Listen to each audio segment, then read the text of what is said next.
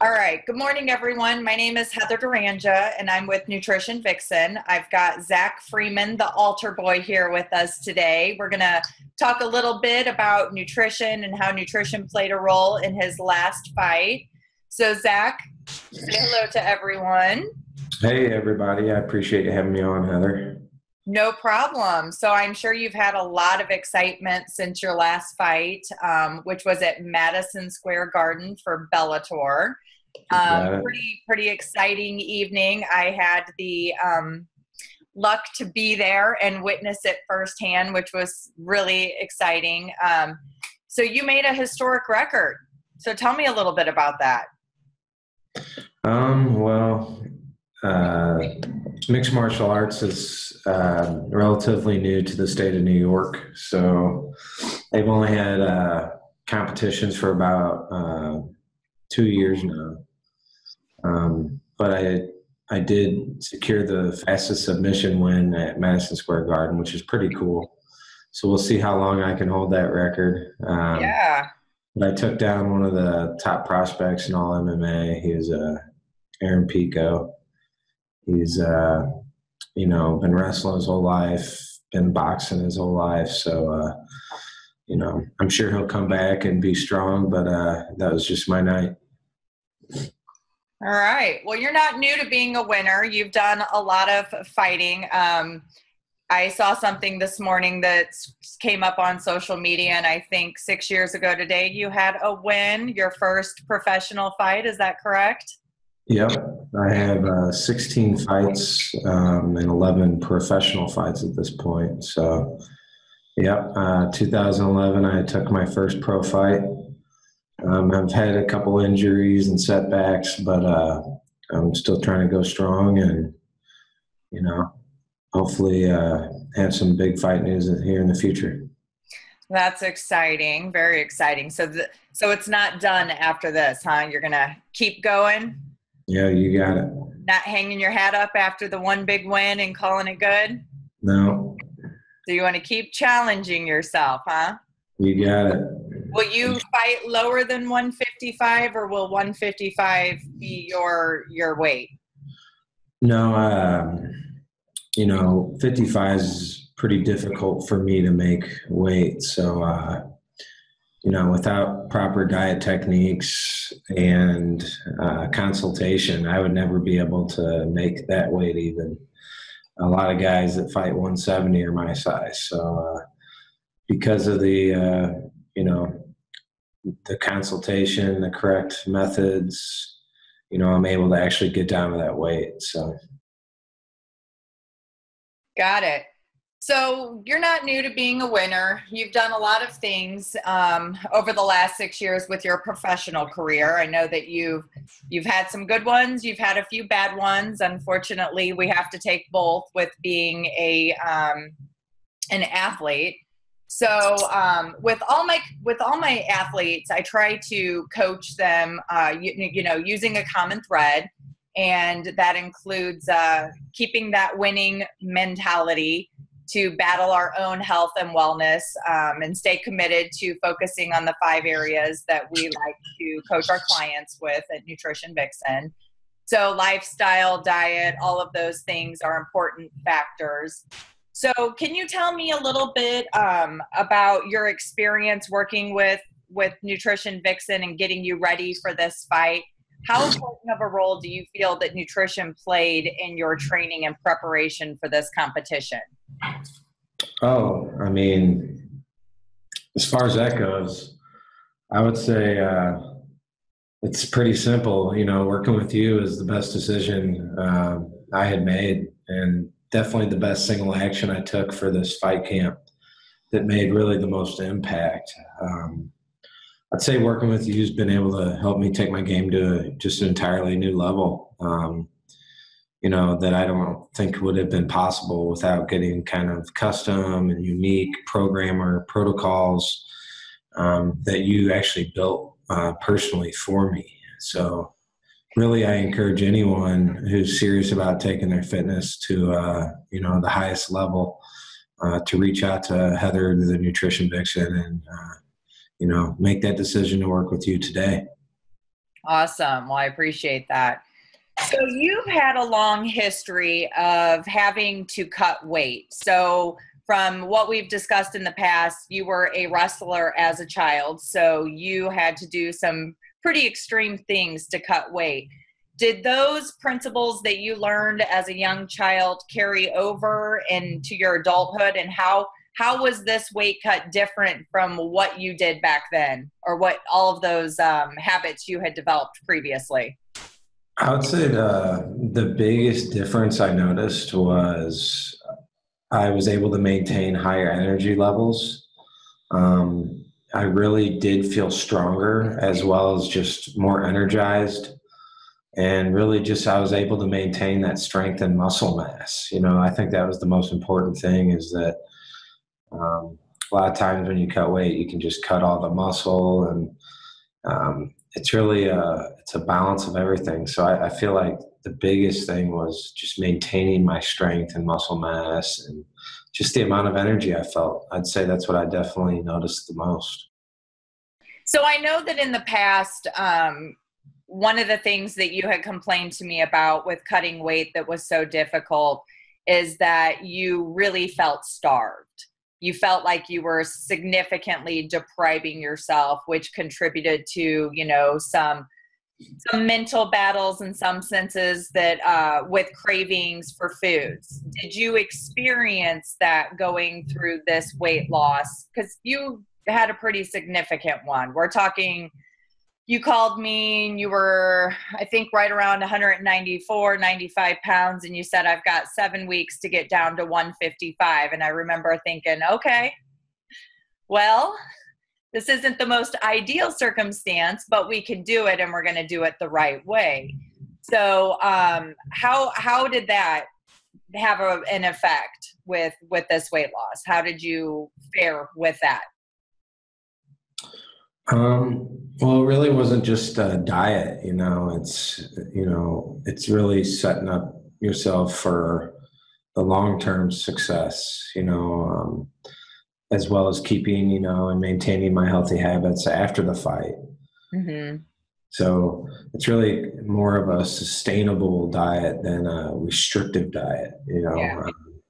Well, I don't like to refer to it as a diet. I like for people to develop lifestyle habits that are going to be sustainable. So, I think a lot of times people think that in order to lose weight, all they have to focus on is exercise and their nutrition component. But what I have found with years and years of coaching, that there's a lot more that goes into losing weight and keeping weight off.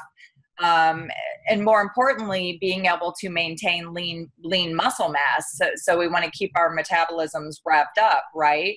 So there's a lot more lifestyle factors than just exercise and nutrition habits. Can you talk about any of those areas that you had to make some changes in to be able to set yourself up for success with this?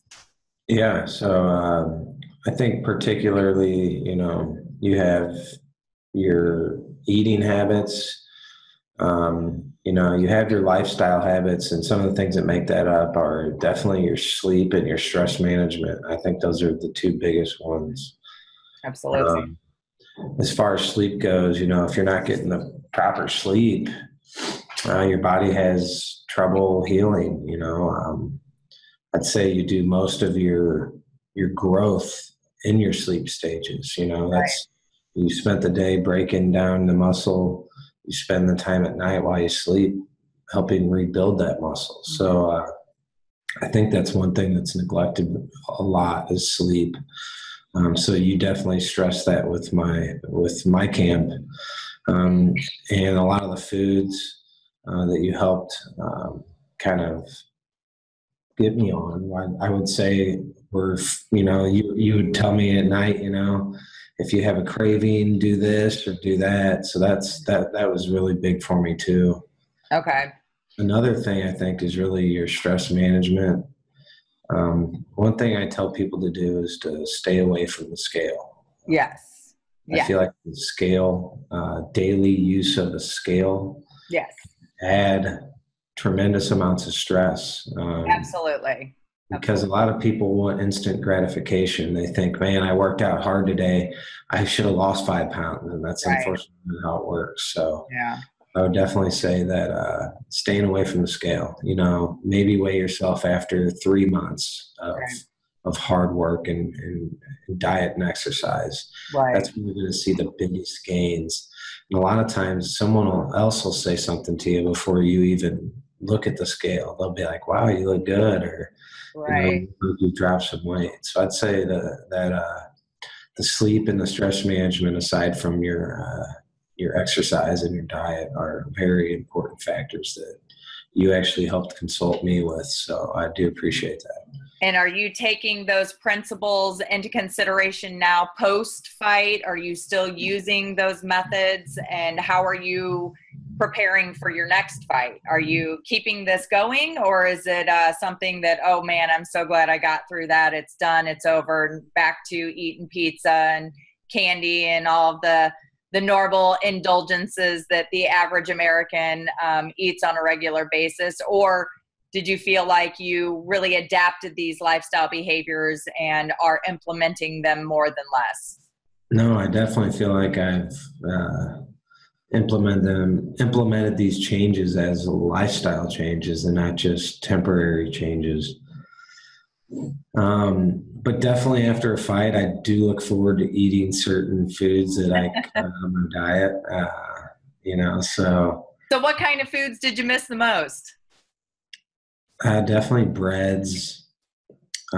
Even though you would have me do avocado toast with whole grain, toast. So I would say, I just had a kolache for breakfast, which I don't really get to do. It's like a stuffed roll, and I don't know. I definitely miss the breads, Okay.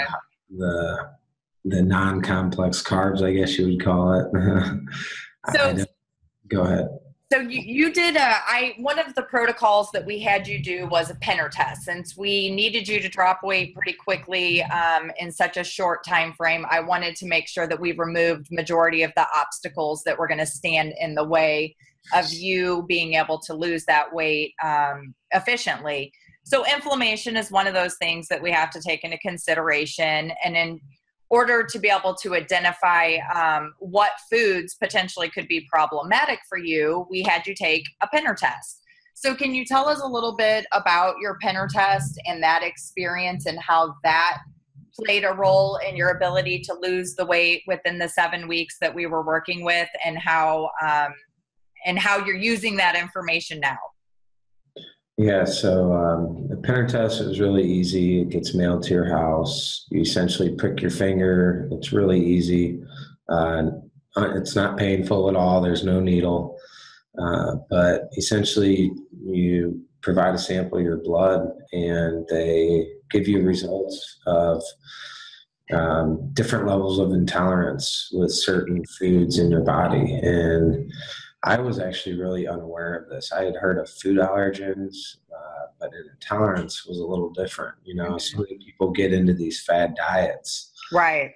You just think that this fad diet's going to work for them, but what they don't realize is that there's actually healthy foods that don't interact with your personal body correctly. So for me personally, I found out that rice and eggplant, lentils, and oats all are tough on my body. They cause inflammation and bloating, joint pain. It's amazing the amount of symptoms that we feel every day that we don't know and realize that it's the food we're eating causing that. So that's where these fad diets really don't work.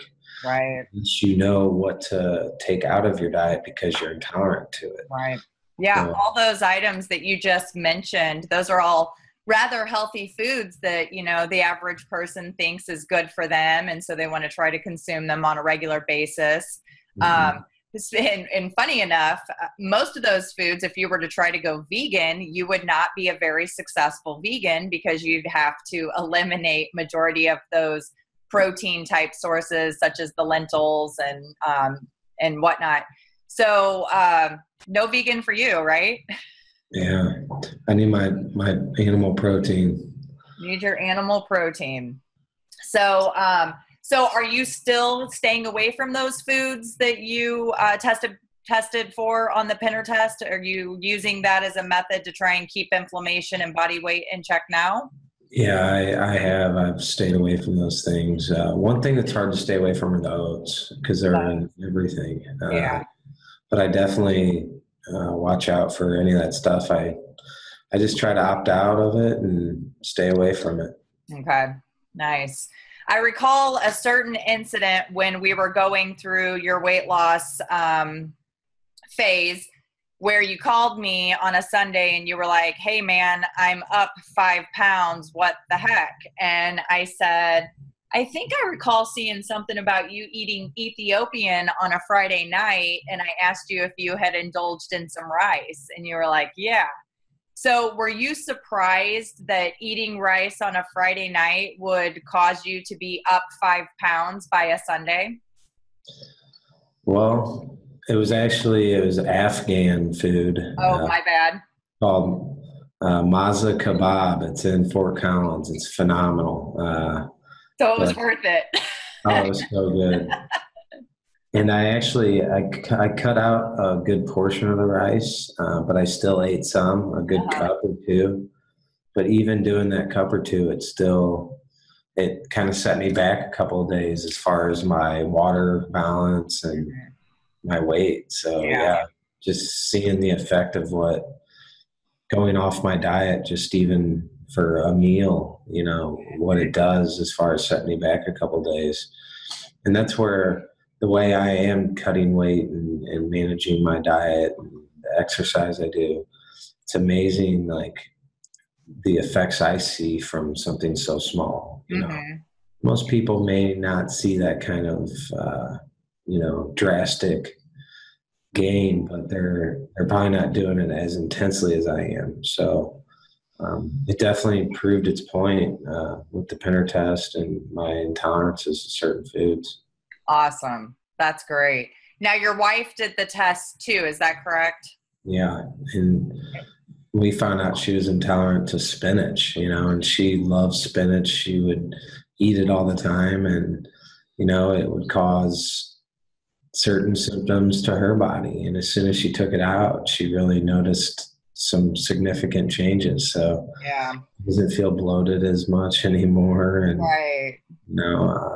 I know for females, that's a big plus because our bodies are a little bit different. And if we eat something and it causes us to bloat up and feel 5 months pregnant, we're miserable and we're going to make your life miserable, right? Look, I'm fat, whiny. So I know for myself, after I did my Pinner test, I identified that wheat, dairy, and chickpeas were my culprits. And so I have since removed them from my diet, and I've been able to, I've lost over 14 pounds, majority of it coming from inflammation and water loss, which is pretty awesome. The other day I had some wheat, and within a matter of 30 minutes, I was just absolutely miserable, blew up like a balloon, had severe cramping in my lower abdominal area. And it took about 3, 4, or 5 days for everything to return back to normal. So for me, it was more validation on why I have to stay away from those foods, because I don't appreciate feeling like that. It's not fun, especially with it being swimsuit season right now and living in California. You need to be beach ready at all time, right? So no hummus for you, huh? No, so I have to just, modify the way that hummus is prepared. So now instead of doing it with chickpeas, Do black beans. I can do it with black beans. I can do it with white kidney beans. Yeah. So there's other alternatives. There's always a solution. When you have to remove something, typically you can find a way to incorporate something very similar, if not even better than the original. So I'm not really big on depriving people and taking a lot of things away. I want to be able to have them eat as much food as they like to enjoy, as long as it's right for their body. So I know that was one of the comments that you had made to me when we were going through this process, is that you were really surprised at the volume of food you were eating compared to what you had done in the past.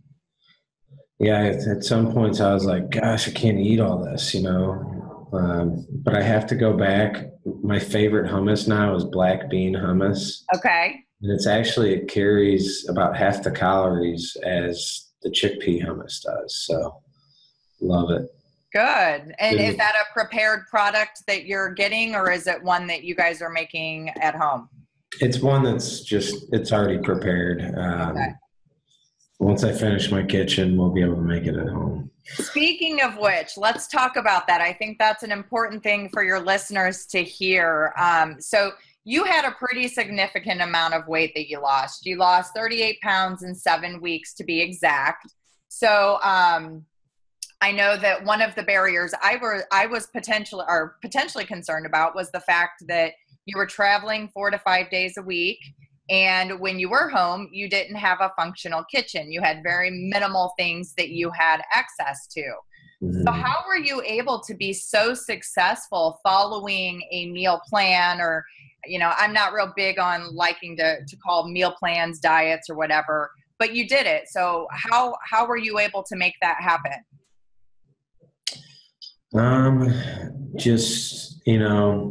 Luckily we do, I have a kitchen right now. It's not quite finished, but we have a fridge and all that. So, Okay.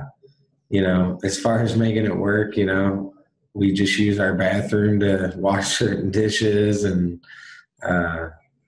really you just stick to the diet, You were able to follow the parameters that we had put together and still be able to implement that eating outside of the home. You got it. I didn't need special cooking utensils or anything out of the ordinary. I just needed to stick with what was recommended to me. So even traveling, I did a lot of traveling. I was able to stick to it. I feel like that's a lot of, working with clients, I often hear, oh, right now the time's not right because I've got this, and this going on in my life. And when I get that taken care of, then I'll start thinking about taking care of myself and making health and wellness priority. And I like to tell people all the time, there's never a perfect time. You're a perfect example of that. You were traveling 4 to 5 days a week. You didn't have an ideal kitchen at home, and you were still able to lose 38 pounds within 7 weeks, which is phenomenal. I commend you on the efforts. You made it seem absolutely effortless. You really took the recommendations and ran with them. And anytime you did encounter a little road bump, we touched base, we ironed that out, and you were back and running with no issues. So I have to commend you on all your efforts and your devotion to make that happen. Yeah, really, with your diet and with your, food recommendations, there's really no excuse, so I was able to accommodate whether I had to eat out. I did meal prep a lot, but there's really no excuse. Because, like you said, you don't make a restrictive diet. You more try to implement the right substitutions and things like that. So I was able to pull it off, no problem. I'm proud of you. You definitely made me one happy coach, and it was really exciting to be there and watch it all go down so quickly. I was mentally prepared for a much longer fight. My cortisol levels were thanking you greatly after ending it in 24 seconds, so I didn't have to endure more anxiety for the sustained period. Yeah, mine too. And if you miss the fight, they're going to be playing it on Spike TV. Really? On July 28th. Okay. At 8 p.m. Central. Awesome. Spike TV. July 28th, 8 p.m. Central time on Spike TV. Awesome. Well, I know that our listeners are going to be really excited to hear that. I know for myself, I definitely want to watch it from that view, because being there in the moment, it was like, whew, so awesome. That's really exciting. I'm really proud of you. So last question I have for you today is one that I think the audience would love to hear about.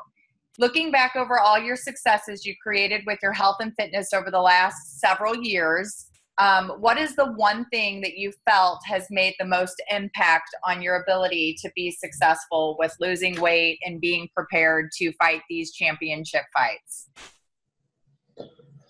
I feel like I might have answered that earlier. Again, it's pretty simple. I feel like, having consulted with you is one of the best decisions I've made. Oh, well, I'm flattered. Yeah, really, it made a huge impact. I'd say working with you is, again, it's taken my game to a new level. And I don't think that'd have been possible without, getting the custom plan that you were able to lay out for me. I encourage anyone who's serious about taking their fitness to kind of the next level. I'd recommend reaching out to Heather Duranja, the nutrition vixen. I would definitely say that that's what I was missing in my regime. It was really nailing down my diet. Once I did that, I felt like I was at a new level. So I've gotten to know you a little bit, and I know that, one of your personality characteristics is you're a pretty strong-headed individual. So how was it having to take advice from me and being able to implement that without you being biased? Was it something that you struggled with, or was it pretty easy to do with the coaching that we developed? I would say it was easy. It wasn't any crazy changes, I enjoyed my breakfast every day. I enjoyed my lunch. I actually realized that once I started to implement a lot of these changes, I was actually craving the stuff I was eating. It's almost like, the sugars and those things, the processed foods, it's almost like they kind of put a veil over your eyes and they make you crave these things. Right. It doesn't actually make you feel good. Right. So once you start feeling better and eating those healthier foods, you actually start craving those foods. Absolutely. So no, I wouldn't say it was difficult. I think one thing probably a lot of people don't know, and which is one reason why I focus really strongly on digestive health, is that 95% of our serotonin is produced in our digestive tract. Only 5% is produced in our brain. So when we think about the mind-body connection and mood, there's a significant role that the food that we're putting into our body is playing a role in how we feel and how we maintain our mood levels throughout the day. So did you notice that with all of the mental stress that you had for preparing for this fight, did you feel that the nutrition was playing any kind of role in helping to improve your state of mind? Oh, no doubt. I feel like when you really want to be mentally prepared, you have to pull everything together. You can't do certain things and not do other things. So I definitely feel like, working out and working my hardest, but also dieting my healthiest and really sticking to the protocol. I feel like that gave me that mental edge. Whenever you do things right, you feel right about it. So I would say that I was ready. I was focused to win that fight. Awesome. You put on one heck of a show. It was fabulous. We are so proud of you. I know all your fans are proud of you. It was really exciting to get to celebrate that moment and watch you win. You were just glorious. You were so poised up there. All of your interviews have just been so impressive. You're really a top class act, Zach Freeman. Very, very impressed. I'm very honored to have had the opportunity to work with you and help assist with your efforts in being a championship and making your debut in Bellator at Madison Square Garden and walking away with not only a win, but a historical win. So that's pretty exciting. Again, I appreciate your time. I know you're a really, really busy guy, and it was hard to get you scheduled to do this interview, but I thought it was important that the listeners could hear firsthand from you how you were able to lose that 38 pounds in such a short time and how you felt. How did it make you feel? How did it help assist your win? So you guys, we've heard it directly from Zach, the altar boy Freeman. If you want to be the best possible you, a winner, a champion like Zach Freeman, click the link below to get started today.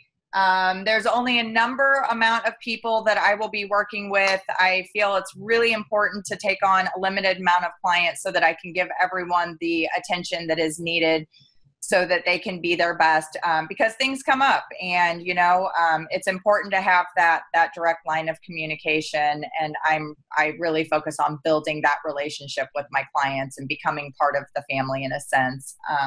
Their go-to person when they're not sure about something.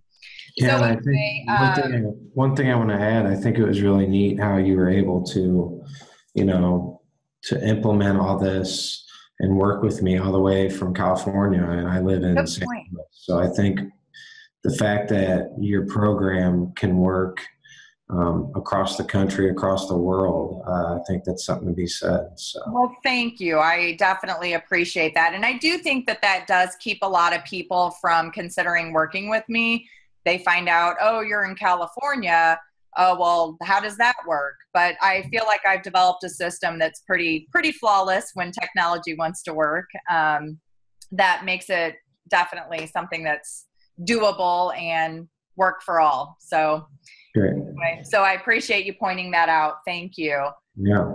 All right. So everyone, make sure they grab their spot today by clicking below the video. There's a link that you can click on to get your metabolism secret document, and also to take advantage of this temporary promotion that I have going for anyone interested in getting their elite athletic composition ready to go. So any words of wisdom, any last minute thoughts for the listeners, anything coming up?